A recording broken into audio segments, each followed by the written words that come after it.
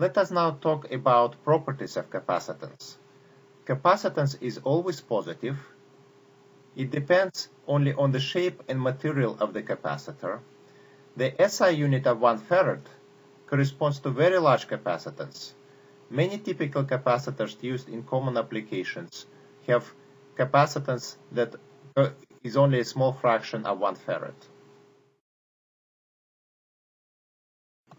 Capacitors come in many kinds and sizes.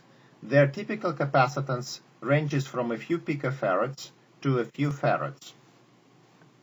The touchscreen of a handheld electronic device, such as an iPhone, is in fact a very sophisticated array of mini capacitors that determine the X and Y position of each finger touch by measuring mutual capacitance or self-capacitance of each mini capacitor.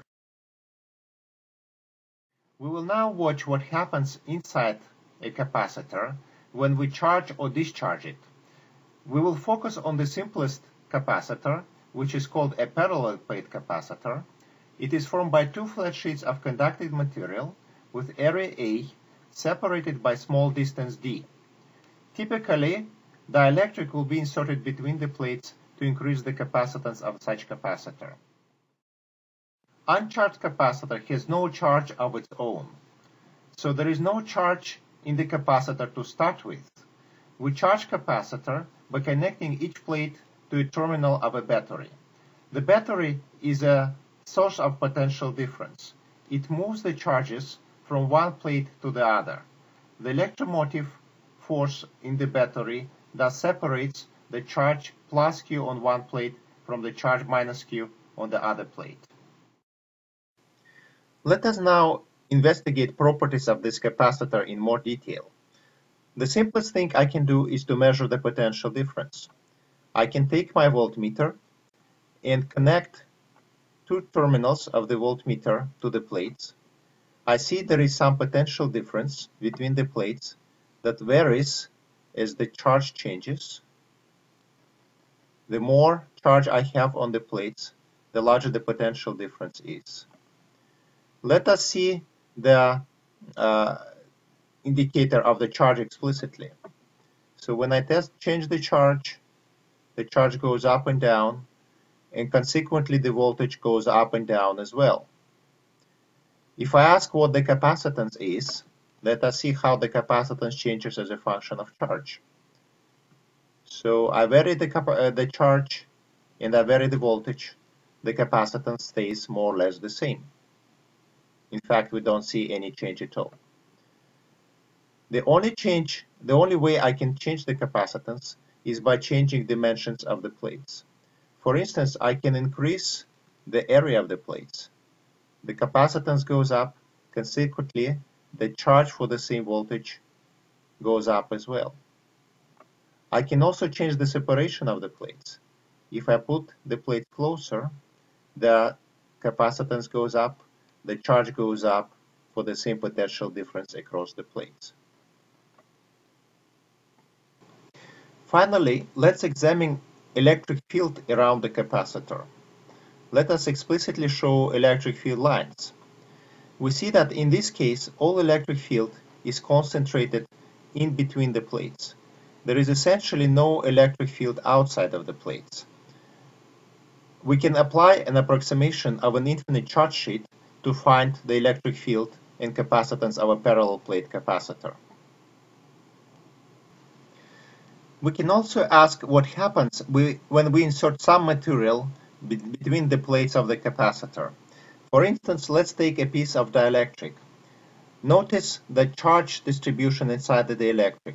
The positive and negative charge is distributed uniformly inside the dielectric, so that the net charge in an average part of the dielectric is zero.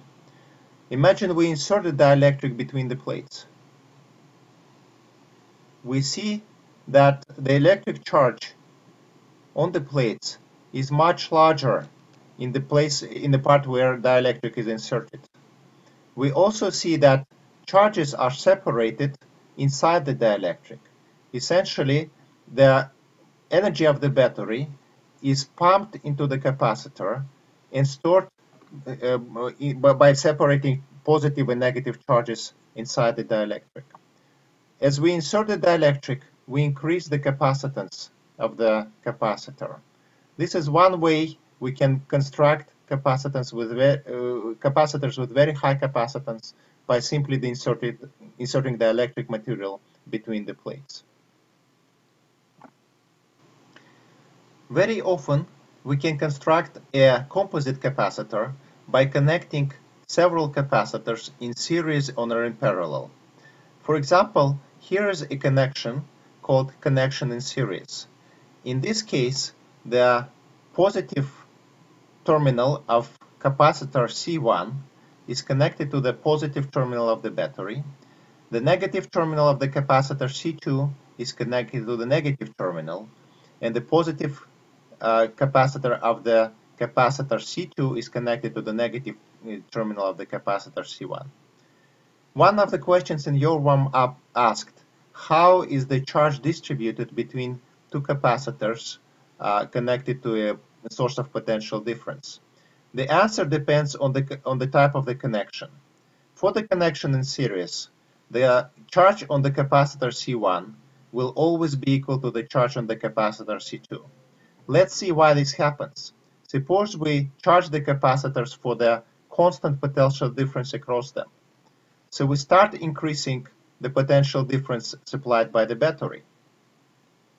When we do that, the charge from the upper plate of the capacitor C1 is pumped to the lower plate of the capacitor C2, so that the sum of these two charges is equal to 0. Similarly, the total charge on the inner plates of the capacitor C1 and C2 must add up to 0. So therefore, the charge on the upper plate of the capacitor C1 is negative and equal to the in magnitude and opposite in sign to the charge on the upper plate of the capacitor C2. The other type of connection is called connection in parallel. In this case, the upper plates of both capacitors C1 and C2 are connected to the positive terminal of the battery, and the negative plates of capacitors C1 and C2 are connected to the negative terminal of the battery. When I increase the potential difference across the battery, I pump the positive charge both to the upper plate of C1 and upper plate of C2. The potential on the upper part of the circuit connected to the upper plates is the same, and similarly the potential on the lower plates is also equal on both plates, although of course it's different from the potential on the upper part of the circuit. So let us charge these capacitors. The capacitors have slightly different capacitances.